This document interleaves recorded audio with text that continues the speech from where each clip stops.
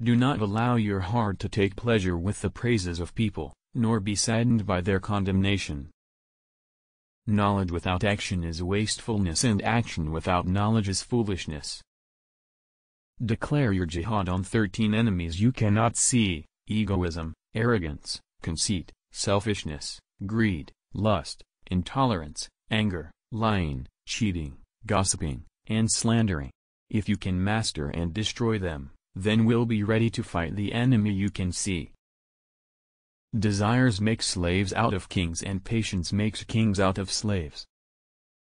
To get what you love, you must first be patient with what you hate.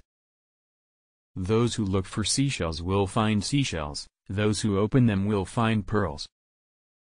Never have I dealt with anything more difficult than my own soul, which sometimes helps me and sometimes opposes me. If you see Allah, mighty and magnificent, holding back this world from you, frequently trying you with adversity and tribulation, know that you hold a great status with Him.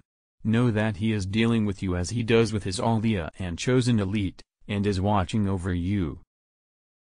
Dear friend, your heart is a polished mirror. You must wipe it of the veil of dust that has gathered upon it, because it is destined to reflect the light of divine secrets. Often love between two people intensifies not because of beauty or some advantage, but because of sheer spiritual affinity. You must convince your heart that whatever Allah has decreed is most appropriate and most beneficial for you. Half of disbelief in Allah and the world is caused by people who make religion look ugly due to their bad conduct and ignorance. Whoever says that all music is prohibited, let him also claim that the songs of birds are prohibited. The happiness of the drop is to die in the river. To completely trust in Allah is to be like a child who knows deeply that even if he does not call for the mother is totally aware of his condition and is looking after him. Remember your contemporaries who have passed away and were your age. Remember the honors and fame they earned, the high posts they held, and the beautiful bodies they possessed. Today all of them are turned to dust. They have left orphans and widows behind them, their wealth is being wasted, and their houses turned into ruins. No sign of them is left today, and they lie in dark holes underneath the earth. Picture their faces before your mind's eye and ponder. Does money upset the hearts of learned men? He answered, men whose hearts are changed by money are not learned. Each of your breaths is a priceless jewel, since each of them is irreplaceable and once gone, can never be retrieved. A human being is not a human being while his tendencies include self-indulgence, covetousness, temper and attacking other people. The hypocrite looks for faults, the believer looks for excuses. The way to paradise is an uphill climb whereas hell is downhill. Hence, there is a struggle to get to paradise and not to hell. Whoever determines the truth from people alone will remain lost in the plains of bewilderment. Rather, know the truth, and you will know its people. Do not dispute with anyone in any matter as far as possible. For in argumentation lies much harm and its evil is greater than its benefit. The corruption of religions comes from turning them to mere words and appearances. A man of bad character punishes his own soul. Whoever passes 40 without his virtue overpowering his vice, let him get ready for hellfire. This advice contains enough for people of knowledge. Knowledge exists potentially in the human soul like the seed in the soil. By learning the potential becomes actual. If you do not prepare now for the afterlife, then when will you do so? If those who do not possess knowledge avoid the scholarly discussions, disagreement will end. When you have a bad suspicion about a Muslim in your heart, you should increase your consideration toward him and make dua for him. This way you will infuriate Satan and will be able to drive him away. Because of this, Satan will be reluctant to put evil thoughts into your heart, afraid that you would increase your consideration towards your brother and will make dua for him again. You possess only whatever will not be lost in a shipwreck. Man's nature is made up of 4 elements, which produce in him 4 attributes, namely, the beastly, the brutal, the satanic, and the divine. In man there is something of the pig, the dog, the devil, and the saint. This visible world is a trace of that invisible one, and the former follows the latter like a shadow. If the first inward thought is not warded off, it will generate a desire, then the desire will generate a wish, and the wish will generate an intention, and the intention will generate the action, and the action will result in ruin and divine wrath.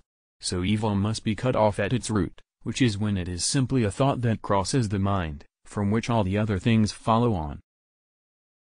Neglect not your time, nor use it haphazardly, on the contrary you should bring yourself to account. Structure your litanies and other practices during each day and night. This is how to bring about the spiritual blessing, barakah, in each period. If each of your breaths is a priceless jewel, be not like the deceived fools who are joyous because each day their wealth increases while their life grows ever shorter. People count with self-satisfaction the number of times they have recited the name of God on their prayer beads, but they keep no beads for reckoning the number of idle words they speak. If you're busy with yourself now, you will be busy with yourself then. If you are busy with Allah now, you will be with Him then. In God, there is no sorrow or suffering or affliction. If you want to be free of all affliction and suffering, hold fast to God, and turn wholly to Him, and to no one else. Indeed, all your suffering comes from this, that you do not turn toward God and no one else. Remember, it is the heart and not the body, which strives to draw near to God. By heart I do not mean the flesh perceived by the senses, but that secret thing which is sometimes expressed by spirit, and sometimes by soul. O youth, be assured that knowledge alone does not strengthen the hand. Though a man read 100,000 scientific questions and understood them or learned them, but did not work with them, they do not benefit him except by working. Knowledge is the tree, and working is its fruit, and though you studied 100 years and assembled 1,000 books, you would not be prepared for the mercy of Allah the Exalted except by working.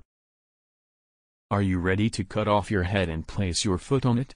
If so, come, love awaits you.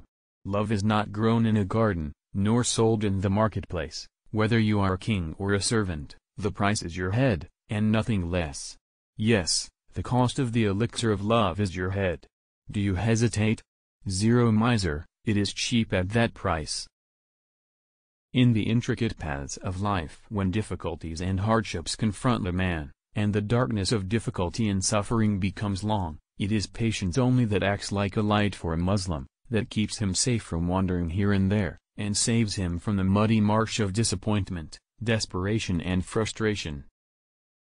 Work for your terrestrial life in proportion to your location in it, and work for your afterlife in proportion to your eternity in it.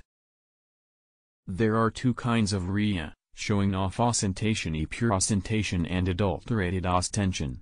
In pure ostentation, riya, a man does a good deed only for worldly benefit. In adulterated ostentation, a man does a good deed with the intention of reaping the benefits of the world as well as of the hereafter. Anyone who refuses to marry is shrinking his farm work, wasting the seed, and leaving idle the appropriate tools created by God. He sins against the purpose of creation and wisdom visible in the evidence of natural structure. The man who refuses to marry has severed a chain of being, a previously unbroken chain linking his own existence to that of Adam. Do not fix hopes on your health, and do not laugh away life. Remember how they walked, and now all their joints lie separately, and the tongue with which they talked lightly is eaten away by the worms. Know, O beloved, that man was not created in jest or at random, but marvelously made and for some great end. Although he is not form everlasting, yet he lives forever, and though his body is mean and earthly, yet his spirit is lofty and divine.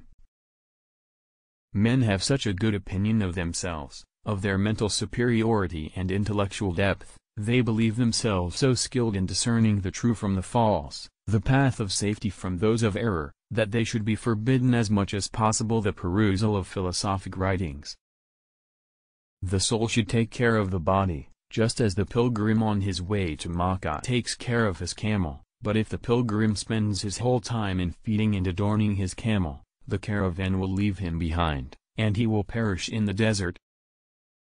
Support us by liking and subscribing to the channel to continue posting more.